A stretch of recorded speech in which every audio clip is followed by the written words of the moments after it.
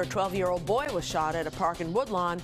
His father and other residents showed up to take a stand against gun violence. WGN's Shannon Halligan is live at police headquarters with more on their message tonight. Shannon?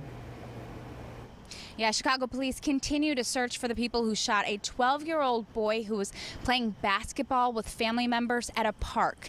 Tonight, the boy's father, who is a Chicago firefighter, and residents of the Woodlawn community gathered outside the Mamie Till Mobley Park. That's where the shooting happened just around 8 p.m. last Friday. Community members say this is a peaceful area and it should be safe for children to play outside at their beloved park.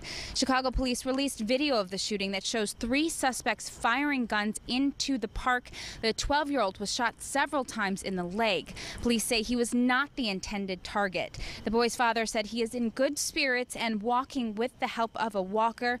People in this community want to send a message tonight urging people to stop the violence and to speak up. A kid should be able to go to the park without worrying about being shot at a park, you know. I mean, that's the last thing was on my mind when he came out to the park with his relatives.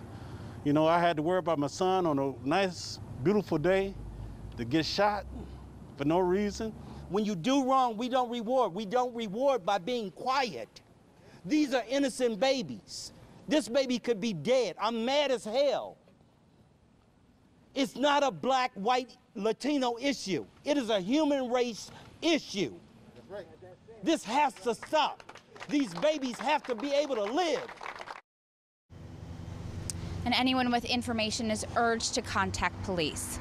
Live at 35th and Michigan, Shannon Halligan, WGN News. Thank you, Shannon. Charges have been